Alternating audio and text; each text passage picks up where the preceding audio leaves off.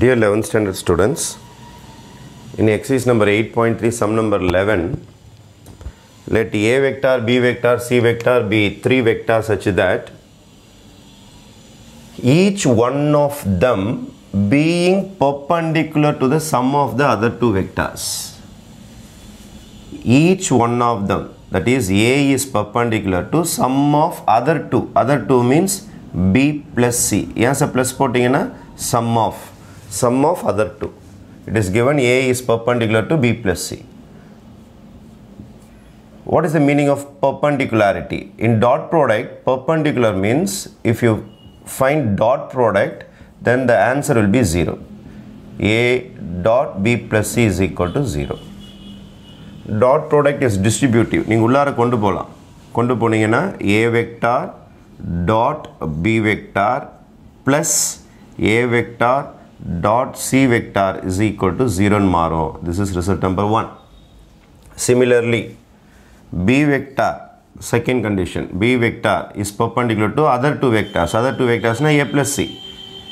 Each one, A, B, C, each one is perpendicular to sum of other two. Appo perpendicular nal enna artham? Dot product is 0. Appo B dot A plus C is equal to 0. Dot is distributive. You can dot. Appo B vector dot A vector plus B vector dot C vector is equal to 0. This is my result number 2. Then again C vector is perpendicular to another two. Sum of other two vectors means A plus B. What is the meaning of this? If perpendicular means dot product is 0. Appo C vector dot A plus B is equal to 0. Dot kondular poningna C dot A plus C dot B is equal to 0. This is result number 3. I am going to add result number 1, 2 and 3. அப்போ இங்கே ஒரு C dot A இருக்கும், இங்கே ஒரு C dot A இருக்கும். C dot A நாலும் A dot C நாலும் ஒன்று தான். Dot product is always commutative. C dot A is equal to A dot C. அதனால் இங்கே ரெண்டு பேரும் ஆட் பண்ணிக்கலாம். 2 A vector dot C vector. அதே மாதிரி இந்த ஒரு A dot B அதையும் ஆட் பண்ணிக்கலாம். 2 times A dot B plus B dot C. C dot B நாலும் B dot C நாலும் ஒன்று தான். இது ரெண்டுத்தையும் ஆட் பண்ணிக்கலாம். அப்போ 2 times B dot C is equal to 0. 2 full common எடுத்துட்டீங்கன்னா you will be getting A dot B plus B dot C, B dot C, B dot C plus C dot A is equal to 0. 2 all full divide பண்ணிட்டீங்கன்னா A dot B plus B dot C plus C dot A is equal to 0. This is the result I have found from this line. In the line oda clue idhaan. In the line oda meaning idhaan.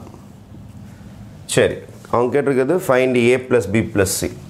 So magnitude of A plus B plus C edutone poda mudiyadhu. I am going to start with A plus B plus C whole square. What is A plus B plus C whole square?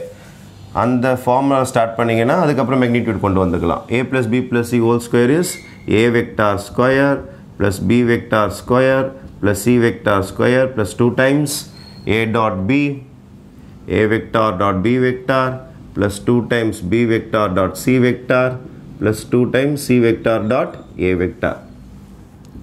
This can be also written as magnitude of whole square can be written as magnitude whole square.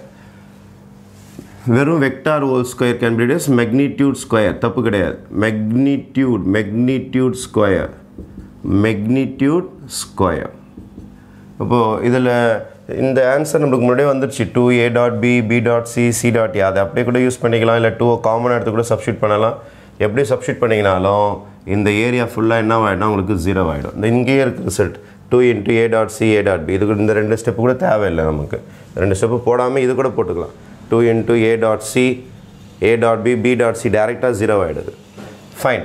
Magnitude of A எதாவது கொடுத்துருக்காங்களா பார்ப்போம். Magnitude of A கொடுத்துருக்காங்க. அப்போ 3 square. Magnitude of B கொடுத்துருக்காங்க 4 square. This is my 5 square. This becomes 9 plus 16 plus 25, that is 50.